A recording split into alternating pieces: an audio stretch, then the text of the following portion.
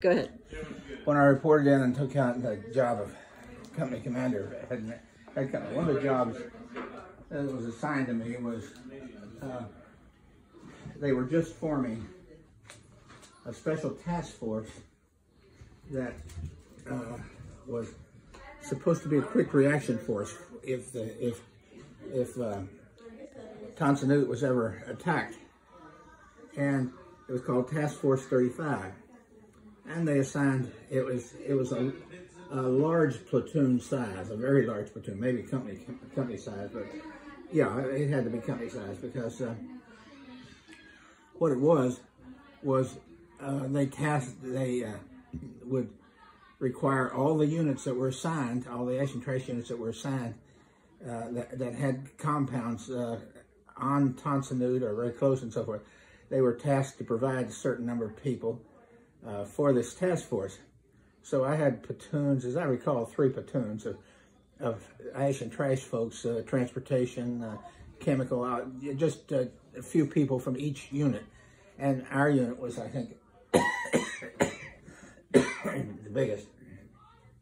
And so I was assigned as commander of that. Now there was a lieutenant colonel that was the overall that I took orders from, but the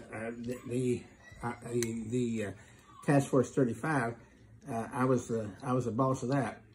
So every month we would go out, we would be tasked the gooks are attacking over there and so forth. So you need to go up and set your perimeter up and prepare to defend, which you did. Did that faithfully for about 6 or 8 months. And I took that responsibility with me, by the way, when I changed jobs after I'd been there for a few months. Now you get down. Gabe, down.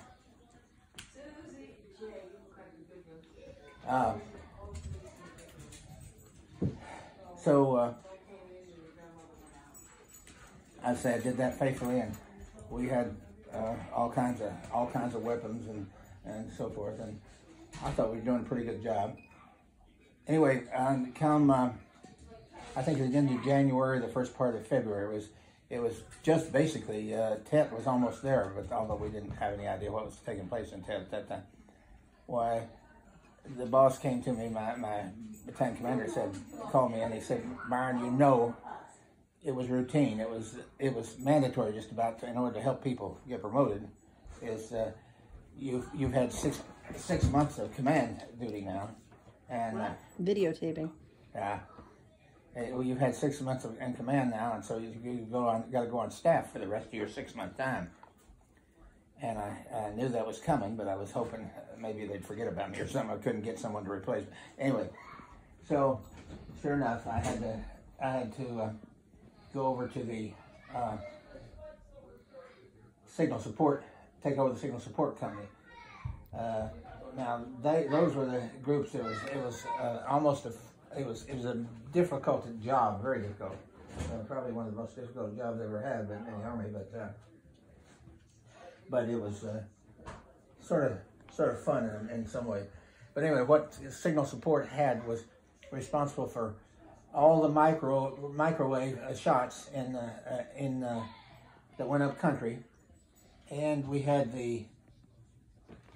what we call the sight octopus, and it was called that because all of the tactical shots came in to the equipment in that particular site, and then we would transfer it into the strategic communication system, so it was an extremely important site, but it was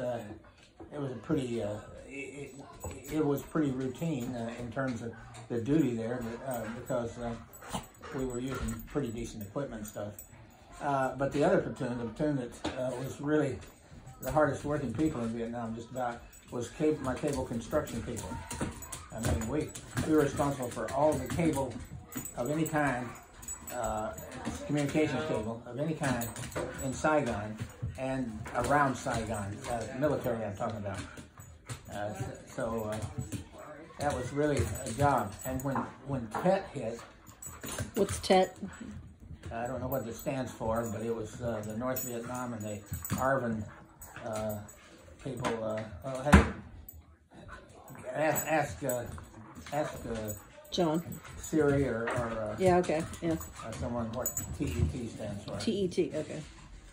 And that may just be the name, for all I know. What it was